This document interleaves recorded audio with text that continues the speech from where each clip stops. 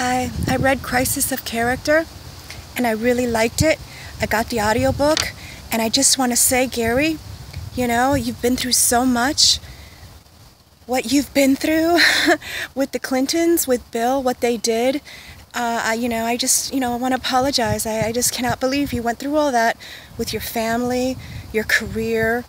And you tried so hard to protect the president. You did your job, and everything that happened. I just cannot believe what I just read. I can't believe you went through all that. And I took a lot of notes. Everybody's reading this book today. Everybody. It came out today. I got it.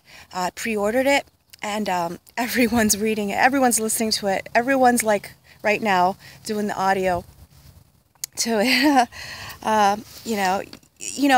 I got this book because I wanted to learn about Hillary Clinton, but instead I'm learning about, Monica Lewinsky and what it's like to be a Secret Service agent.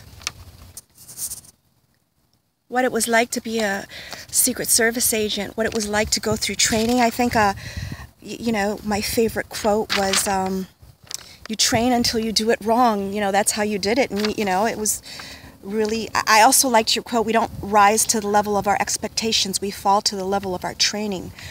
You said the Secret Service agents lived by that code, and I thought that was beautiful. And, you really stood out to me. I thought, yeah, he's in on it. He's just as corrupt, but you really proved to me in this book that, you're not like one of those guys. You're not like Bill Clinton, and that's just such a breath of fresh air. And,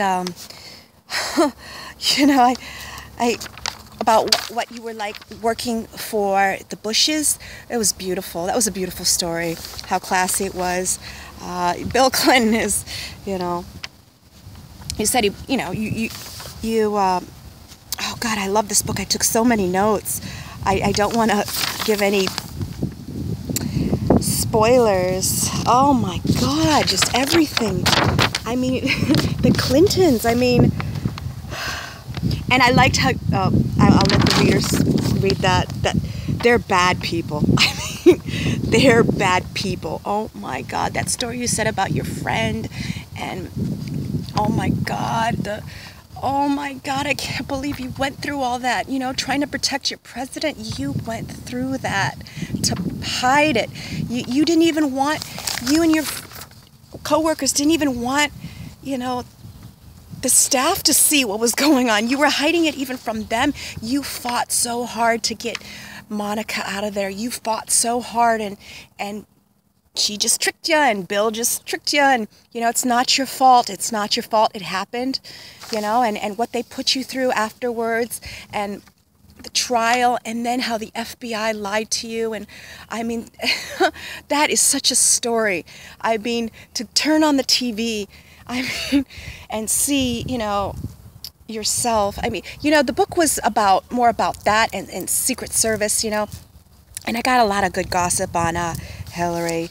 She's really a bad person, and and I know Donald Trump is listening to your audiobook right now. I know he is, and I just want to say thank you.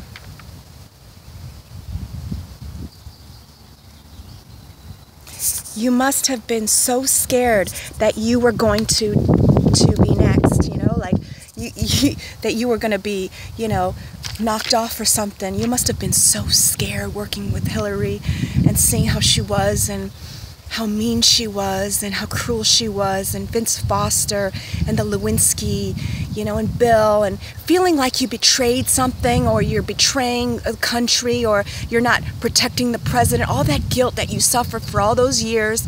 I just want to apologize for. You got your vindication, Gary Byrne. You got your vindication finally. Chapter 14, Drudge Report. Imagine that. Imagine going right now, being a Secret Service agent, and catching Obama, like on the desk with someone. You're definitely not happy. You're definitely not happy. You're like, this is my job.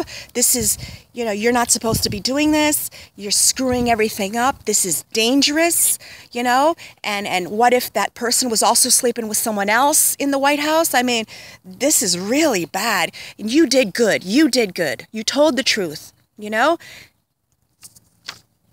Gary, you were a federal officer. You were not a babysitter. And my favorite quote from the book, there's lots of them, but this is my favorite quote. Monica, Monica, you know you can't be here, Monica.